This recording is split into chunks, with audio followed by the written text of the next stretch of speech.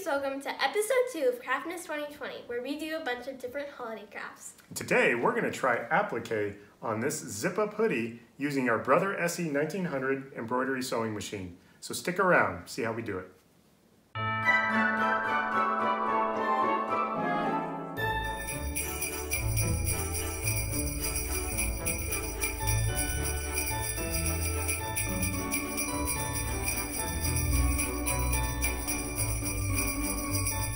First, I'll start by sketching out my design.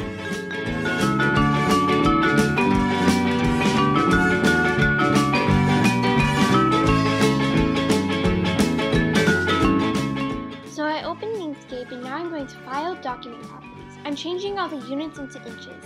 Then I changed my width and height to 4 to fit our hoop. And now I have my square that I'm going to drag and drop my picture into.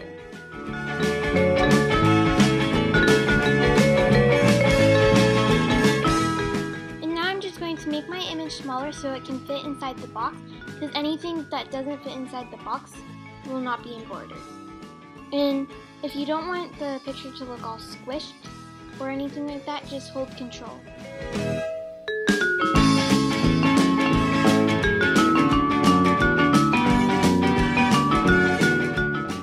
Now that I'm happy with how my image looks, I'm going in with the Bezier tool to trace my design.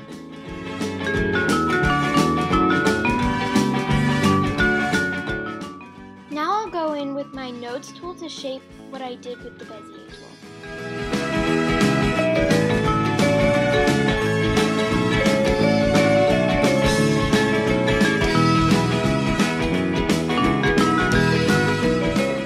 Now I'm adding a layer called Snowman outline, and I moved it to the layer. And I changed the line size and changed how the line looks to dots.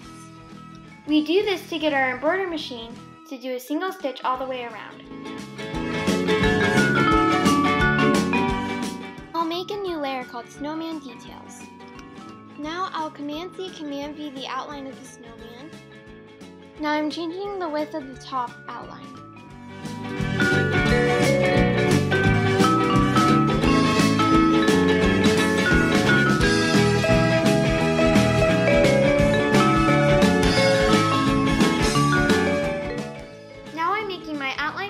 I feel like I drew my sketch too small.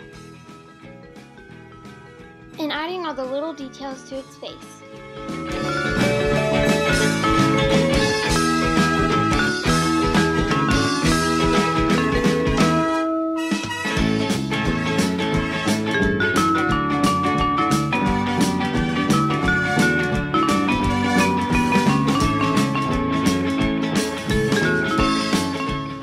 Now I'm going to the extension of Inkscape, Inkstitch, to check on my design to make sure it will be able to embroider. Time to add all the circles on its body.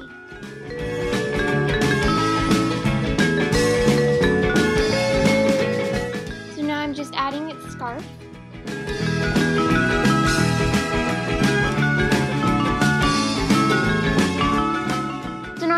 Check my design again through Inkstitch and it didn't work, so now I'm going to see what's wrong, and once I found out what was wrong, I tried to fix it.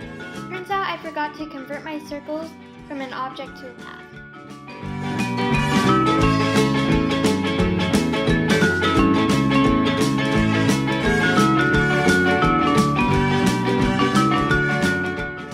Once all the circles on its body decided to finally work, I checked the whole design.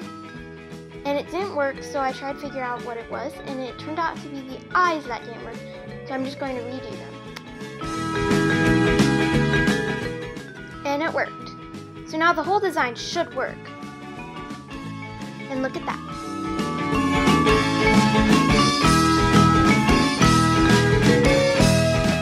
Don't really know why, but I decided to check it again, and it worked obviously. And now it is time to put the arms on.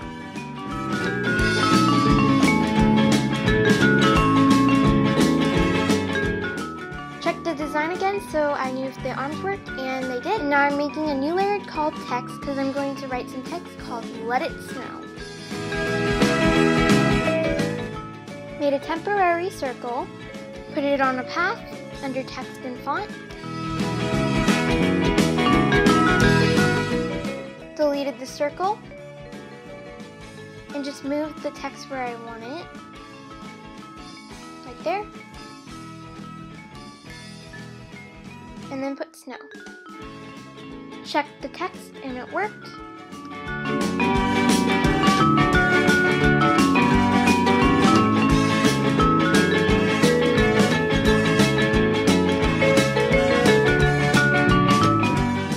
Checking the whole design, and it worked.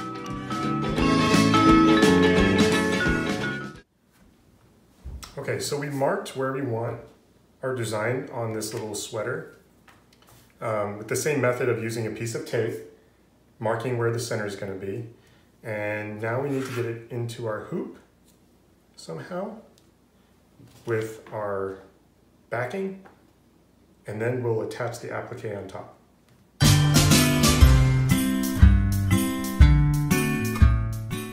Okay, so I got it in there, and really what I was going for with the tape was just to make sure that we are even that way and that way. So we can take this off now because we have to put the applique on top of this. So now we need our felt.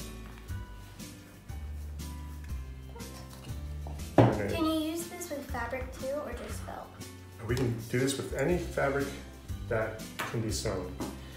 So we can use this felt or anything else. So I'm just going to get a little piece. And we will spray it.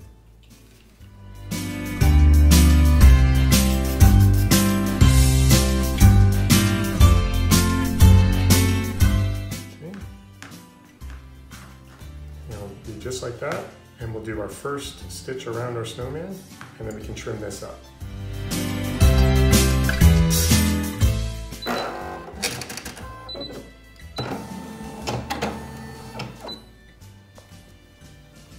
Okay.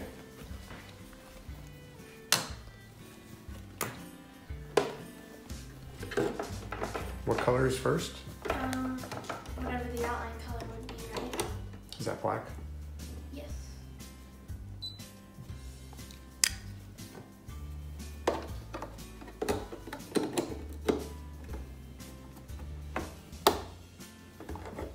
Change the thread out.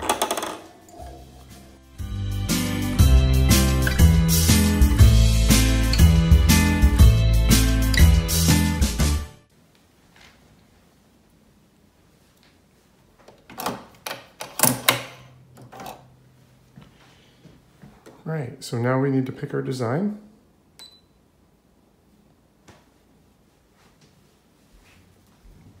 Which is our snowman.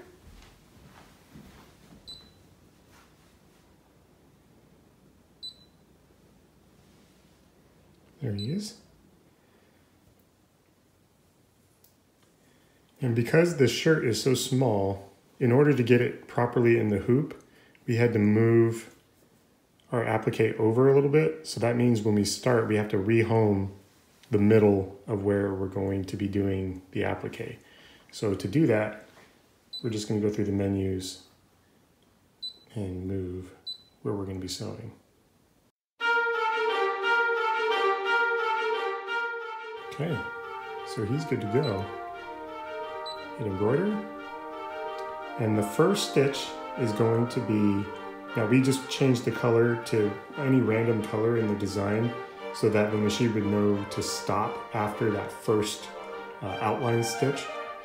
Otherwise it would just continue on with the rest of the black. But we're just going to use black for this first part to get the outline stitch on there. So the only thing that's left is to put our foot down. And you want to do the honors? Hit that green button.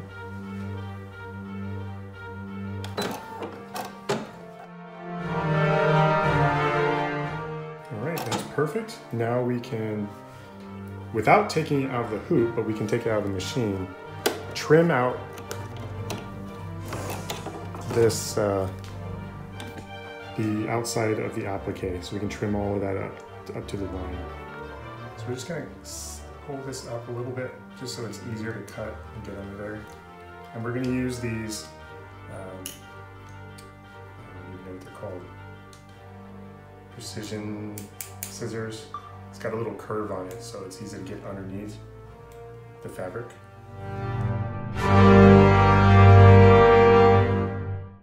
All right, it's looking good.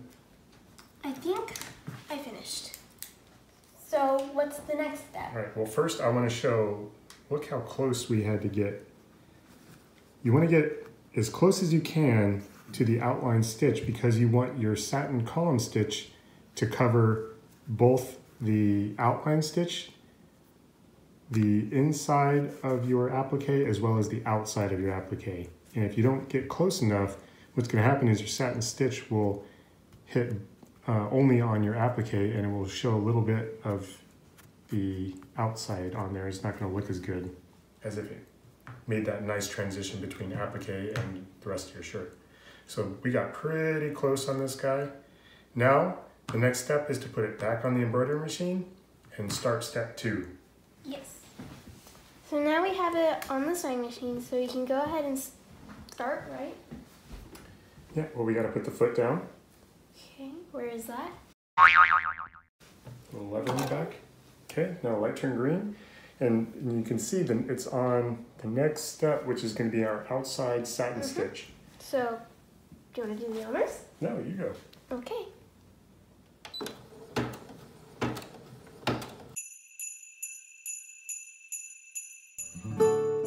Okay, so before we continue with the next color, the next step, which I believe is the nose, we need to go ahead and cut these jump stitches out. Yeah.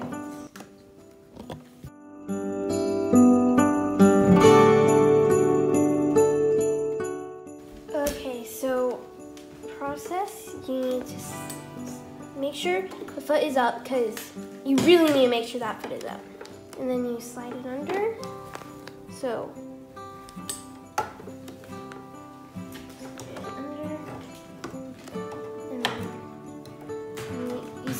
pegs here, you're going to take the little opening and just slide that onto the pegs. Like that. Yep, And then there you go. Okay, we'll make sure there's no shirt cut underneath. All right, now we need to change out the color.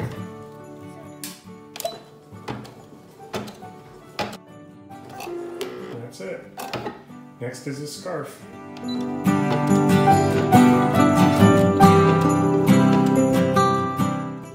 Ready for the last color, which is black.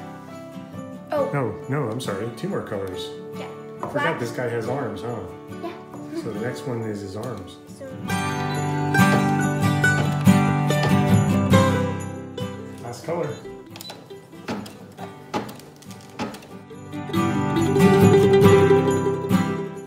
All done. It finished.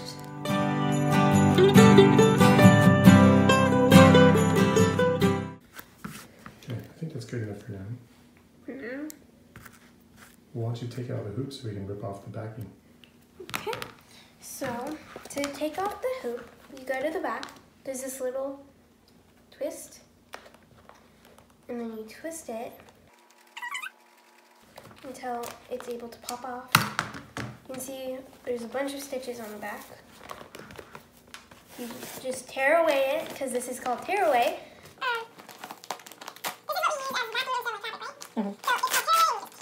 What it is a stabilizer because your shirt is naturally stretchy and this stabilizes it and keeps it in the same spot. Very nice.